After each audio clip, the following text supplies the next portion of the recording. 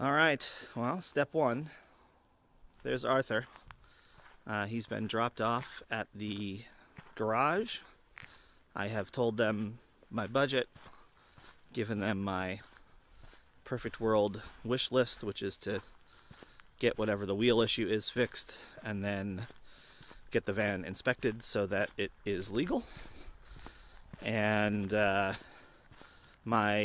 everything I own is at the church now, including my bed, so I can probably set it up in the library and sleep there, because they won't finish that today because one of the repairs is the door handle, and that's not a thing they have in stock. So fingers crossed.